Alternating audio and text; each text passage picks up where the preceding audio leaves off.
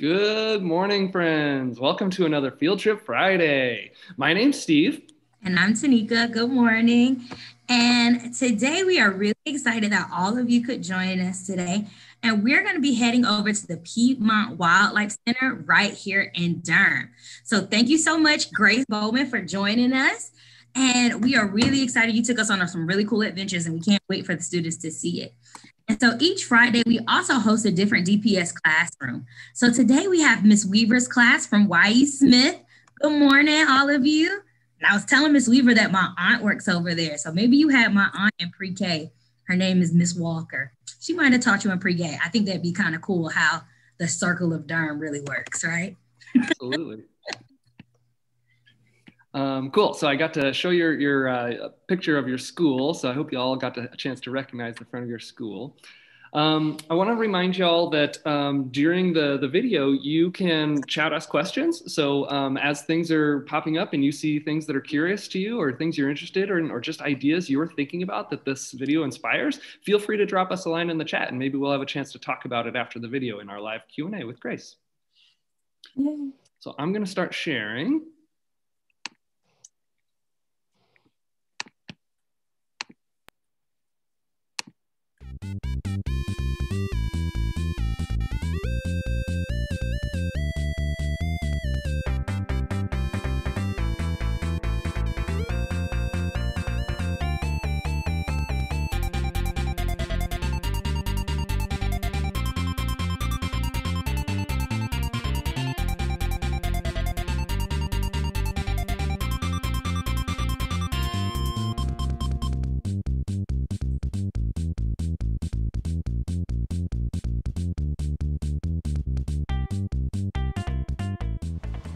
Hi everyone, welcome to another Field Trip Friday. My name's Steve. And I'm Tanika. Where are we going today, Tanika? So today we are at the Piedmont Wildlife Center right here in the heart of Durham. Oh, I'm so excited. We're gonna see all sorts of awesome things and learn about conservation.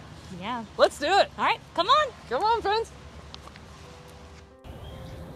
Well, thanks for having us, Grace. Can you tell us who you are and what you do here? Yeah, so my name is Grace Bowman. I'm the conservation assistant here at Piedmont Wildlife Center. So I've been here for a couple years. I started off as an intern in 2018, right out of college. I graduated from UNC and kind of just stuck around, ended up working a little bit with our education team. And then this position opened up and I applied for it and here I am. So my main jobs are taking care of our ambassador animals. So we have lots of animals that we'll show you later on, but got raptors, so birds of prey. We have some small mammals. We have plenty of reptiles as well. So kind of day in, day out, just making sure they're all taken care of. And then I also head up our box turtle study. So we have an on-site study that we use radio telemetry for, which I'll show you about later as well. And we also do a mark and recapture program. And that's part of a project called the Box Turtle Connection. So it's been going on for 10 years now, and it's supposed to be a 100-year study. Wow. So, cool. yeah. Okay.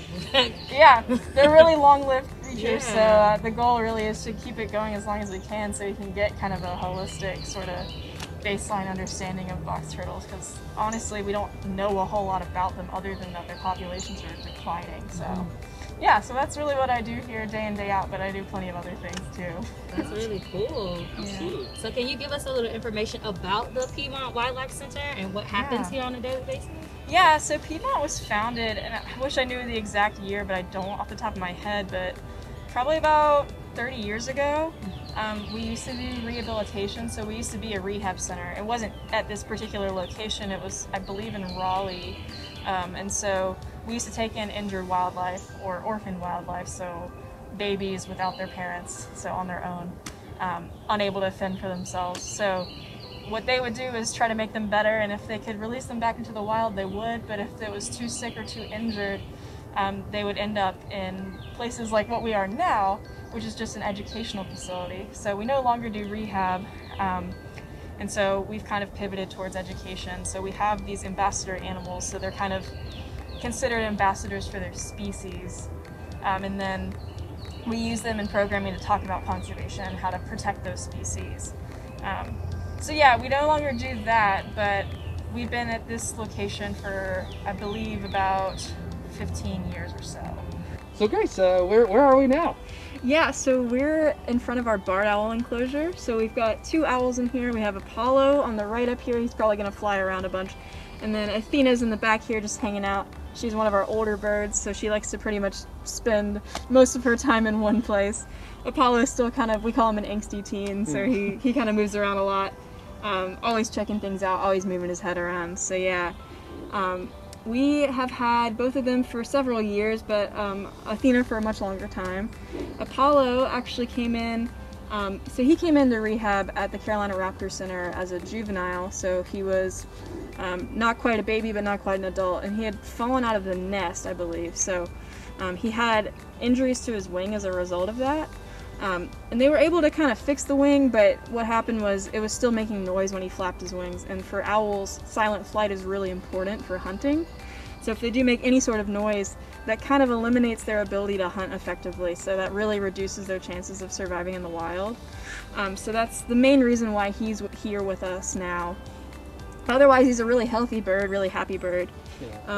So Carolina Raptor Center is a rehabilitation space for raptors? Right, yeah, so they're one of the biggest rehab centers in the country really, but especially on the East Coast. So they're in Charlotte, North Carolina, so about 3 hours from here. Yeah. So yeah, they do kind of the bulk of raptor rehab around here. Oh my gosh, Grace, who is this? So this handsome man is Otis.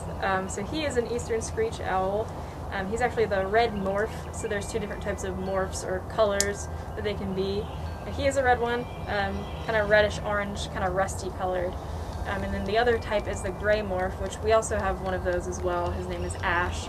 And so it's a way of camouflaging into different types of trees, so helps them blend in with their environments really well. But yeah, so Otis is actually our oldest raptor, so he's probably about 17 or 18 years old, so wow. Yeah, he's been here for quite some time. But yeah, so Otis is still, you know, got plenty of life in him. He's super curious. I would say he's probably a fan favorite. A lot of people think he's still a baby just because of how small he is, but he is fully grown, like we mentioned. So yeah. So tell us a little bit about how he ended up here with you all. Yeah, so his story is actually kind of interesting, a little bit different from some of the other birds we've had. So he was found at the bottom of an office building, of all places. So he had actually flown into a window, they believe. So happens quite a bit with lots of birds. I don't know the details around Otis's story, but my guess is with him being nocturnal, hunting at night, maybe he saw a light on and he flew into the window because he was attracted to that. That's just maybe a guess I have. But it happens to lots of migratory birds as well when they're going through their migration. You know, they're not thinking of windows, they don't know what a window is, so things that are clear, they might just run straight into them, so that can be a really big threat for birds. Yeah, so he was brought in, he had injuries to his wing. You can kind of see this left wing of his doesn't really sit as neatly as the other one, so there were definitely some injuries there that didn't heal completely, so yeah, that is why he is here. He doesn't fly. He can kind of flap around, he hops around quite a bit in his enclosure, but he lives pretty much on the ground. We've got some perches really low on the ground that he sits on. And that's why I'm holding him like this as well, is he can't perch on a glove normally because of these injuries, so I have to hold my hand out kind of like a bowl to hold him. Right, normally you'd have a kind of like a perch. Right, yeah, you kind of be mimicking what a branch or something would be like, yeah, so in this way I'm kind of modifying it for him. Cool. Yeah. Well, thank you so much for introducing us to Otis. Yeah, he's probably one of my favorites. I shouldn't have favorites, but he's near the top of the list for lots of us, I'd say. Yeah, he is adorable. So Grace, can you tell us a little bit about who we have right here? Yeah, so this is Edgar. He is a raven. So not normally a bird we see around here in the Piedmont in North Carolina, but he was actually found in Washington State. Believe it or not, he was shot, I think, 4 times by a hunter. Wow. And survived to tell the tale. So yeah, we're really glad he's here. So he's actually a bird that we have to do a lot of enrichment with. So corvids in general, so birds like crows, ravens, blue jays, which I know you guys have at the museum. Yep. They're really, really smart creatures. They know how to cache or hide their food for future use, which is not a trait. Hi, Edgar. Not a trait that all animals have.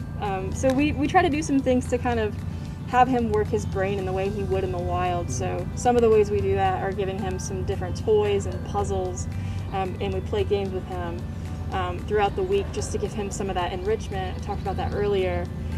So some of the things we do, we have 2 volunteers at least that come in throughout the week and spend some time with him. So some of them will actually read stories to him just to get his brain going. Sometimes we'll have games where we hide peanuts, which are his favorite, in his enclosure or in these little entrapments that he has to figure out how to get apart. Get him using his mind and his body. So his beak is something that he uses a lot for pecking things out. He loves to eat eggs, loves to open up peanut shells. Anything that can he has to work for, are really great for him.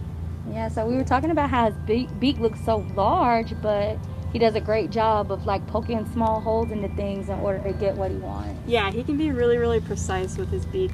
We have a couple toys that we use where, we might be able to show you a little bit more close, but we have some toys that are actually made for dogs, I think, but there are these little notches on the end of them, really small, like kind of the size that you would have to use your fingernail to kind of lift up, but he can use his beak and kind of gently pull that up to see what's underneath the caps, and see if there's a peanut or something hidden in there for him. That's really cool. Yeah. He thinks so too. All right, Grace, can you tell us who we're meeting right now? Yeah, so this is Bob, and Bob is one of our eastern box turtles that is also one of our ambassador animals. So we've got 5 box turtles that live with us inside this cabin behind me. And he's one of our 3 or 4 possibly males. I can get into a little bit of how to tell between a male and female, and sometimes it's not always cut and dry. We're actually not sure about one of our box turtles, so but we know for sure he's a male. A couple ways we know is he's got this really bright coloration that we tend to see in males. He has really bright red eyes, and there's a few other things. If I were to show you his belly here, this is what we call the plastron. He's got this kind of big dip I can kind of stick my thumb in, and that's one way to tell a male as well, is they have this big dip, or they tend to rather. Other thing is that if I show you the back of his shell here, the top part is called the carapace. You can see this kind of bell shape that goes out, sort of flares out. We tend to see that in males as well. So he's got pretty much all the characteristics that we would tend to see in a male turtle. So we can be pretty sure that he's a male. That's awesome. Cool. So what are we up to? What's happening here, Grace? And who's our new friend? So this is Adrienne. She's one of our interns this spring, and we're about to go turtle tracking. So we're gonna do some radio telemetry, like I mentioned earlier, using this receiver here. So I can get you a little bit of a background on what all this is. So those 8 turtles, like I mentioned, they have a transmitter, or just a little kind of like gray golf ball looking thing on their shell, and we've attached it using a really strong marine epoxy or glue, and that keeps it on the shell, and that releases a signal kind of like a radio station would, and this receiver receives that signal. So when we want to track a turtle, we actually will tune in to that turtle's channel. So each turtle has their own channel, and then turn the receiver on, and then we'll get a signal. And basically it's like a treasure hunt. So the louder the signal is, the closer we are. So we follow that signal as we go forward. So we'll move the receiver around, and wherever we get the loudest signal, we walk in that direction. Oh, Yeah. A box turtle treasure hunt sounds so amazing. It's been so much fun. I have no better way to spend my spring. Sounds like Happy Feet to me. Exactly, right? All right. Yeah, let's get going. Yeah. So we're going to find our turtle that we've labeled OPQ, and he's on channel 5. So I'm going to get myself to 5. You have to kind of, all right, and let's turn him on. You kind of hear that? Yeah. Yeah. That clicking? Little beeping now noise, yeah. So in the beginning, I can usually turn it up pretty loud. That kind of tells, turning up the gain is basically, it kind of gives me like range. And as I get closer, I turn the gain down to make sure I'm like triangulating it on him. Right. So if I point this way, that beep happens. And if I point this way, can you kind of hear how it's it's more fainter. quiet? Yeah. So we're gonna head in this direction. All right.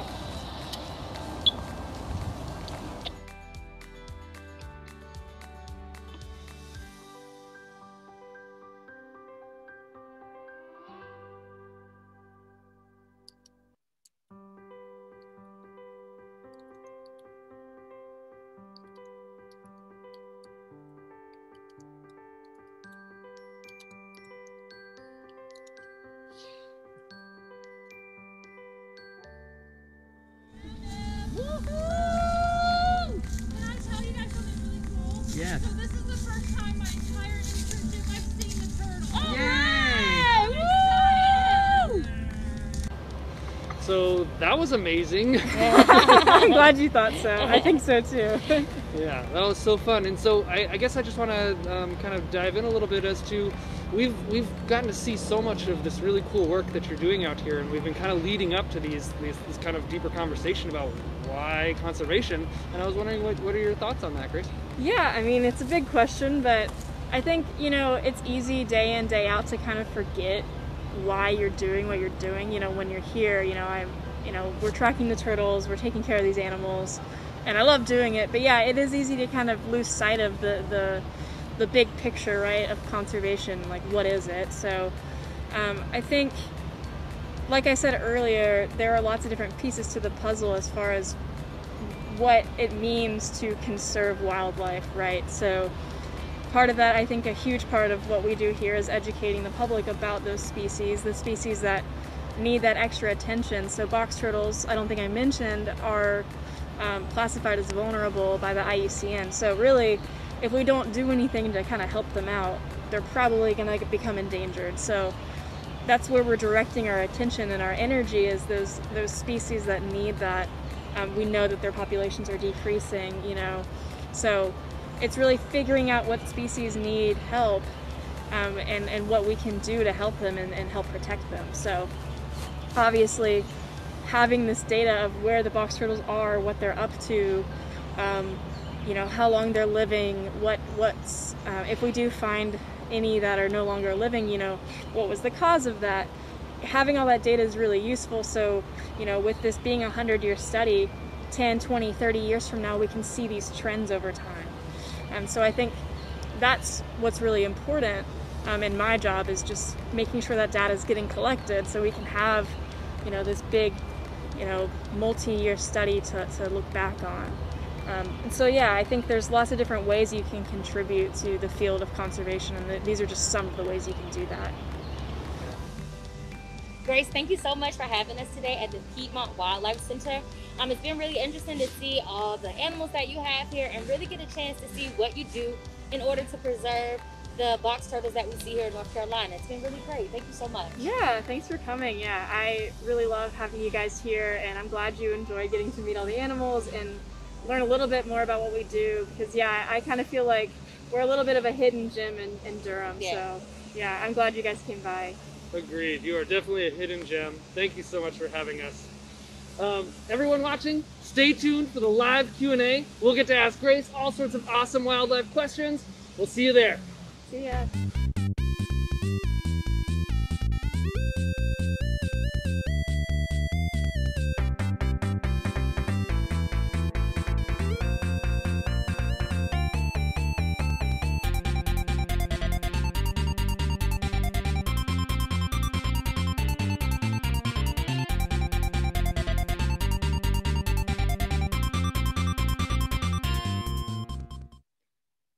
Was so fun.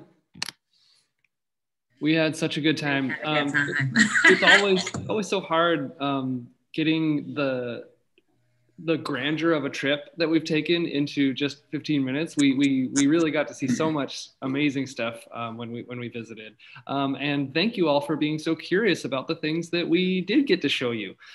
So I'd love to hear some of the amazing questions that were asked, and then we can start talking about maybe some, if we have answers to them, we can talk about answers. If there are broader questions, we can just talk about them. So Ms. Weaver, would you like to call out some of the cool questions from your students? Yes, so we have one question. Are ravens strong? Great question.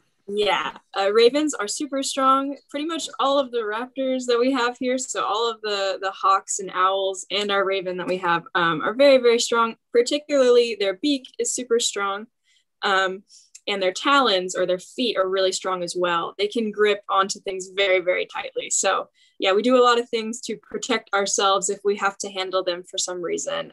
So we do every now and then trim their talons, just so we keep them kind of worn down. Like in the wild, they would be sitting on rocks and logs and things that would help wear those down naturally. But since they're not in the wild, we have to do that ourselves.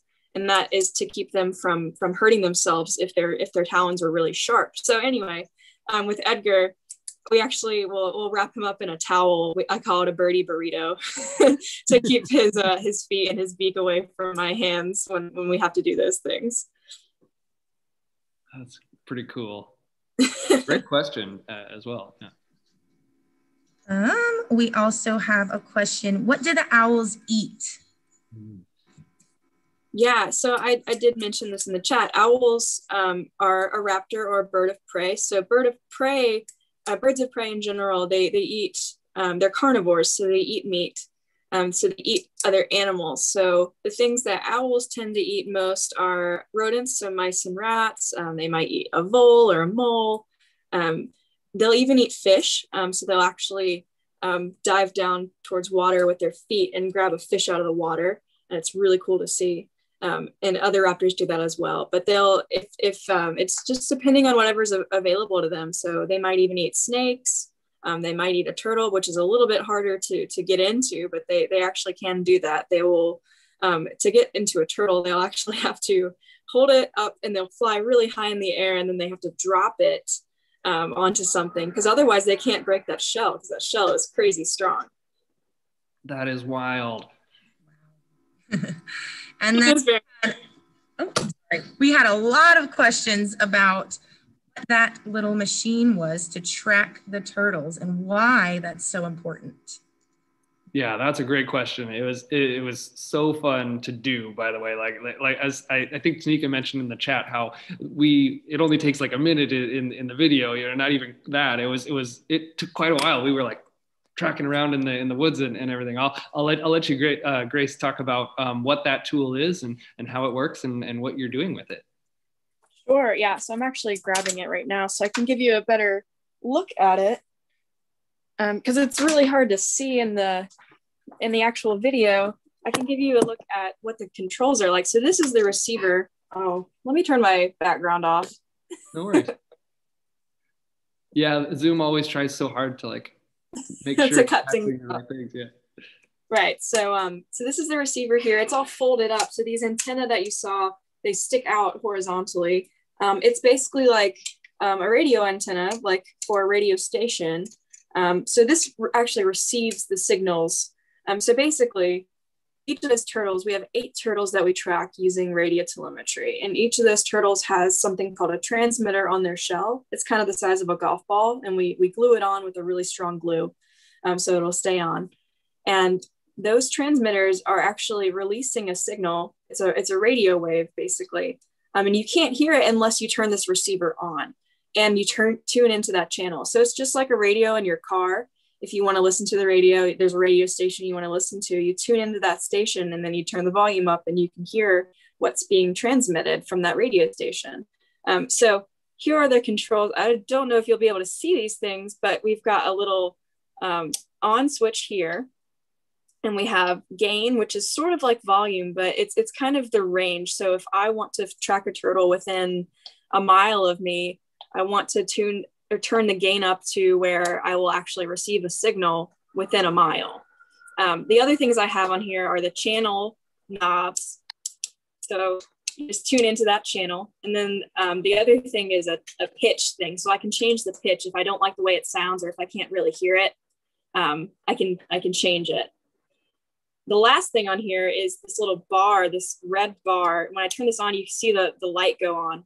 And this is just another way to see how close you are to the turtle. So the closer you are, the higher this bar goes. So it's on a scale from 1 to 10. So if I'm really close to the turtle, it's going to go all the way to 10. So that's also really useful because we're using sound and we're also using sight. Hope that makes sense. Yeah, no, that was so cool. Thank you for showing us that tool. I knew that people would be really curious about it. So it's really awesome that you're able to share a bit more about it. That's so cool. Oh, of course. Yeah. We love to show kids tracking because honestly, anyone can do it and it's really fun. So at our camps, actually, we let the kids track one of our turtles using the receiver. We give them the receiver and we tune it to that channel and we just let them follow the sound. So as long as you can follow the sound or the sight, on the bars there, you should be able to find the turtle. It was so cool, and I think Tanika mentioned in the chat too. It was hard. It was harder than it seemed. I was pretty impressed that Adrian found that turtle. Like it was pretty nestled into the leaves, and they're well adapted to their environment. They're quite camouflaged, and so I recall. I think you told us the receiver can be a pretty handy way to, or I mean, sorry, the transmitter can be a pretty handy way to kind of identify them. You can kind of see that golf ball piece of the transmitter that's on their shell. But I was impressed. I was like, whoa! It was like hidden under these logs, and yeah, you know, it was cool. Yeah, absolutely. And you might be wondering, you know, why are we doing this? And the reason is, so box turtles, obviously, they're really hard to find because they're so well camouflaged. This telemetry gives us another way of being able to find and keep track of these turtles. Because if we just marked them and let them go, which we do as well, it's not guaranteed that we'll find that turtle ever again, really. There are some turtles that we've marked in the park and we've never seen a second time. So it's good to find those turtles and get information on them that one time, but it's even better for monitoring. If we can have that transmitter on them, we can see what they're doing every single week. We know exactly where they are. And so what we can do with all of that is every time we find that turtle, we make a note of its location, and we can actually make a map over time. So for a whole year of tracking, if we track them every single week, we can make a map of where we found them, each location we found every week, and we can know exactly how far that turtle's range is. So box turtles have a really specific home range where they live. And so, yeah, telemetry is very useful for figuring out how big or small a turtle's home range is and whether they're interacting as well. Sometimes we actually find our transmitter turtles interacting with each other. We've seen them mating and laying eggs. It's very, very cool. That's amazing. Yeah. That's so cool. And I think, yeah, you discussed one of the important parts of doing this kind of work is, so that you can better understand the species and its interactions with the environment that you, at least in part for the case of the Piedmont Wildlife Center, are curators of a bit. Yeah. Right. And I mentioned the marking thing, and I can go into a little bit of detail on that too. So the other part of the research we do is every turtle we find that's not a transmitter turtle. So those transmitter turtles we've already picked, there are 8 of them. And so those are the ones we track every week. But if we find other turtles, we'll actually give them like a 3-letter code. Basically, we name them. And we put a little, we file a little notch into 3 of their scales. It is completely harmless to them. It doesn't hurt them at all. It's basically like trimming a fingernail because it's made of the same stuff. It's called keratin. So we do that with every other turtle we find. And so that's just another way of monitoring as well. We call it mark and recapture. So when we find that turtle again, we'll be able to say, oh yeah, this is the turtle we found 2 years ago, and it's grown, this many grams, it's this much bigger, and things like that. Cool. Grace, I mean, the work that you all doing is very interesting, and it's really interesting to think about the lifeline, like how long turtles can live, and then how long this experiment is going to go. Because in reality, it's a possibility that one of these turtles could outlive the length of this experiment. If we think about how long some turtles can live. Ms. Weaver, we have time for one more question. If you would like to ask one more question. All right. Well, this kind of goes along with the last question, but can you track the turtles in water? That's a good question. So the transmitters themselves are waterproof, and we actually attach it to the shell using a really strong glue called a marine epoxy. So it's actually meant to be waterproof. So for those reasons, yes, we could theoretically. Now, box turtles are not aquatic, so they don't live in water. They're actually the only terrestrial turtles in North Carolina, so the only ones that live on land full time. But every now and then we do see them soaking in a creek. It does definitely help them cool off. So from time to time, I have seen turtles chilling out in some water on a hot summer day. So yeah. That's so cool. And thank you, Ms. Weaver, for sharing some of your classroom's questions. And thank you, students, for being curious and asking those questions. That was so awesome. We had a blast. Thank you for having us. Absolutely. And thank you, Grace, for answering all these. I'll let Tanika take it away. So just to reiterate what Steve said, thank you, Grace, and everyone over at the Piedmont Wildlife Center. We're really grateful that you all took us on this adventure because, you know, it's something that we haven't experienced, but we're really glad we got to share it with some of these students with DPS. So thank you, Willow, and everyone else over at Durham Public Schools. And most importantly, thank you, Ms. Weaver's class over at Y.E. Smith. We are so grateful that you all joined us today. We had a great time and I hope you did too. Absolutely. I will just say thank you as well. And thank you, Tanika. Next week, we are going to be heading back to the Museum of Life and Science, and we'll be meeting the amazing folks that keep everything healthy and beautiful over at the Butterfly House. So we call that the Magic Wings Butterfly House. And it's a place with not just butterflies, there's also plants and other animals, including insects and millipedes and things that sometimes you might call bugs, but in biology, that's actually a special term, but we'll get into that later. We're also going to meet some horticulturalists. Those are people who specialize in plants. And we're going to continue our conversation about conservation and learn a little bit more about how other types of conservation can be done and how the Butterfly House contributes to conservation all over the world. And also we're going to see, of course, a bunch of amazingly beautiful butterflies and awesome people. And I can't wait to see you there, friends. So we will see you next week. And thank you again, everyone, for joining us on another Field Trip Fridays. Take care. Stay curious.